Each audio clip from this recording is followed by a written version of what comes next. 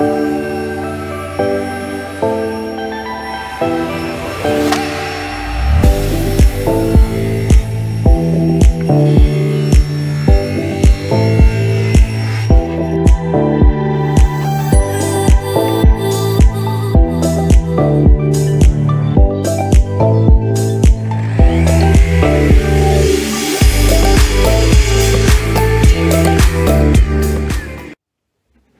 what we're going to do here is begin to mark out the frames for our folding camp stool. Okay, it's really important to, before you do start, have your plans with you. Okay, know what it is that you're doing. Okay, two frames are very similar, however frame B, which will fit inside frame A, so the measurements are going to be a little bit smaller. But what I want you to do first, make sure you have a sharp pencil, okay, and I have these two tiles here. So frame A, so I have my two legs, the top rail, and then my bottom rail there, okay. This frame is frame A, so write frame A on each piece, okay, just like that. Okay, from here, put your name on everything. So on the other side. And make sure that it is nice and clearly written. Okay, so I've done that for frame A. I'm going to do the same for frame B. Write frame B on everything and our name there. Okay. Firstly, with my legs, so these are my legs. Okay. The width of our timber is 42mm width. The thickness is 19, that's the stock size. Okay, these have been docked down to a length of 400mm. So we're going to start by marking out our legs. Okay, to do so, grab your steel rule. Okay, like I said before, make sure you have a sharp pencil with you and an eraser in case you make a mistake. Also have here my tri-square. We're going to measure 60mm from the bottom. Okay, so just sit your steel rule like so. Okay, and mark 60mm. Okay, and do the exact same here. So I've got 60mm there, and mark that. All right, so that's 60mm from the end. Grab your tri-square, okay, and what we're going to do here, make sure you use the tri-square correctly. Okay, I see students who, so you have the blade and the stock. The edge of your material must be running up alongside, the stock must be running up alongside the edge of your material. Okay, line that up and then pencil in that 60mm. And let's do the same on this side. Okay, we are going to now extend that line, okay, all the way around. But we always work off this line here, okay, just to make sure we're being accurate. Again, with the tri-square, okay, and mark that, and mark that. Okay, they all match up, and I'll do the opposite side here. Okay, repeat the process on my other leg for frame A.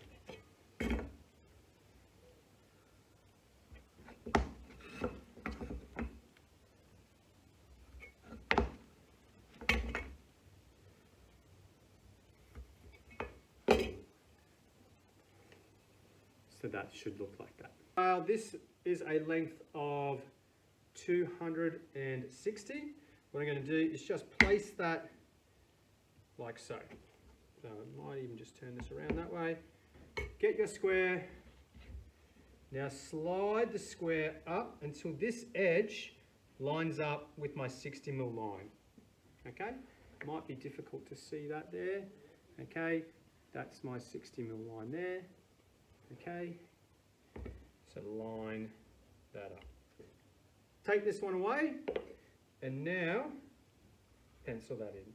So we have two lines now, okay, and the distance between those two lines is the width of my rail, which is 42mm. Let's Now, transfer that all the way around. Okay, so it looks like so. Okay, and I will repeat the process again on the other leg. So my rail that goes down the bottom, tri-square, slide that up, and until I can just see my pencil mark. It's very difficult for you guys to see there. And pencil that in. Okay, and transfer this around.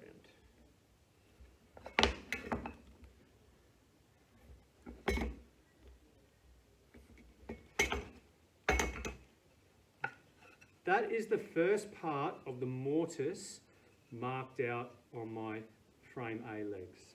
Next thing we're going to do here on our leg is to measure the width of our mortise that will go on the bottom of our leg here. Okay, so firstly what you're going to do is just place that nicely in your vise. You will need a marking gauge. Okay, setting the marking gauge to, if we do a little bit of maths, the width is 42. We have to take, our mortise will be a width of 6 mil, and that's the size of the chisel, so that works out perfectly for us. So if we take away 6 mil from 42, that gives us 36, and if we divide 36 by 2, that gives us 18. So what we are going to do here is set our marking gauge, so the distance, so setting the distance between the stock, that's that surface there, and the pin, that has to be 18 mil. To do that, get your steel rule, okay, just place it underneath the pin. We will untighten that screw and slide it to the 18. You'll just have it like that. Make sure this is nice and accurate. Now before you go and scribe lines, check. To check that it's set at the right distance, firstly I'm just going to run the stock up alongside the edge and put a dot on my line here, my bottom line. Turn my marking gauge around and place a dot from the other side. Now ideally, theoretically, the distance between those two dots that I've just put there should be 6 mil, and I can check that using my 6 mil chisel. Okay. So if I place that there, that matches. So I know that I can now scribe my lines here. If it doesn't match, you've either done your maths incorrectly or you haven't set your marking gauge up correctly. Because I've set my marking gauge up correctly, I'm going ahead to scribe my lines. Before I do scribe my lines, however, I'm going to put a dot right on the finish point. This is so that so when I scribe my line, it will stop on that point and I won't keep scribing my line on the part of the leg that you will see. And I'll do the exact same on the opposite side. Here we go. So now when we scribe our line, you must have two hands on the marking gauge. So my thumb, my finger, thumb and finger here. Okay, and drag that pin. And you just heard it drop into that line there, that dot. And we'll do the same on the opposite side here. So the stock is hard up alongside the edge, just firmly pushing that in, and it stops right on my line here. You should see two grooves in there. I will actually pencil these in so I can see them a lot easier.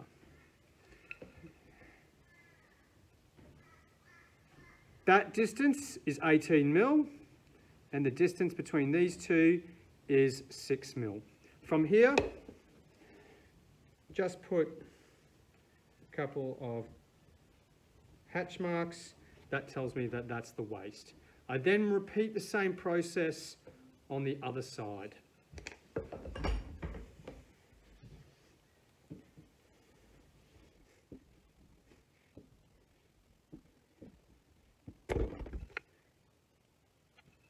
That groove is really good because it also, once we start to cut out our mortise, the chisel can sit in there nicely so I can locate where I need to cut things out.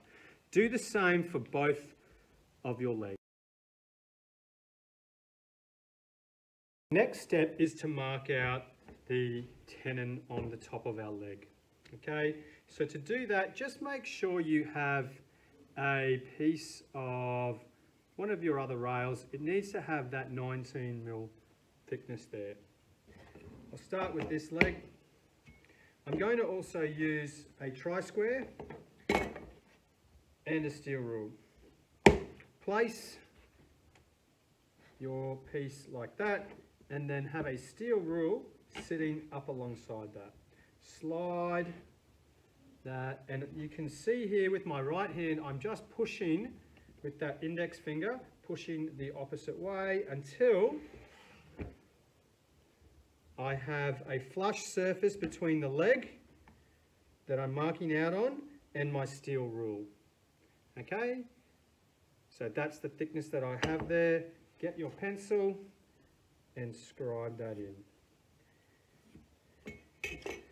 Now that should actually be 21mm, 20 to 21mm. We've added the thickness of the steel rule to this, and it's really important for later on down the track. Grab your square, carefully working off the same line. Don't go following that line, work off the original line.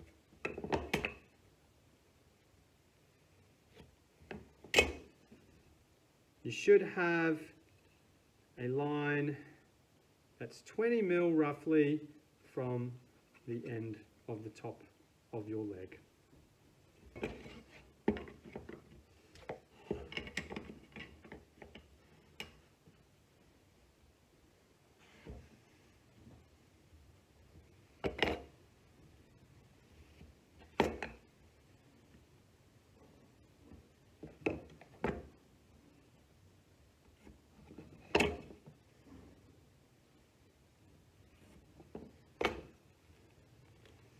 With our bridle joint, we want to set our marking gauge to 14mm.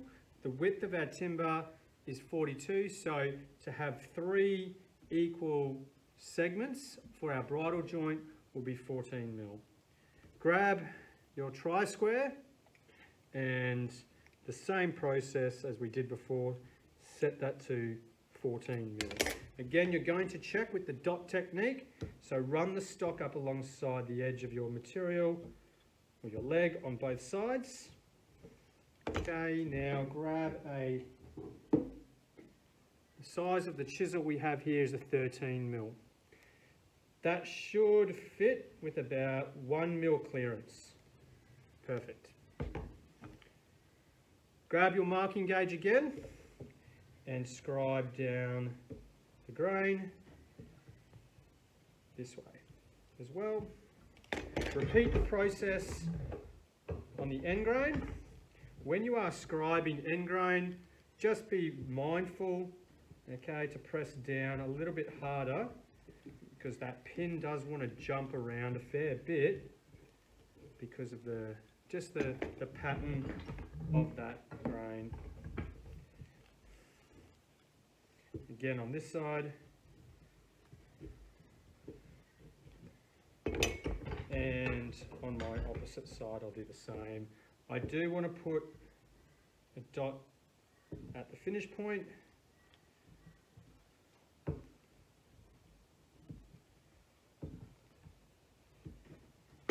And we will pencil this in.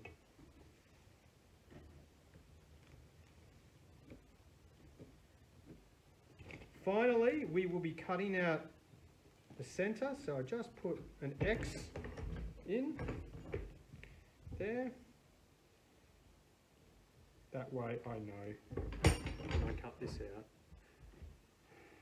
Your bridle joint for the leg should look like that. Okay, 14mm, 14mm, 14mm.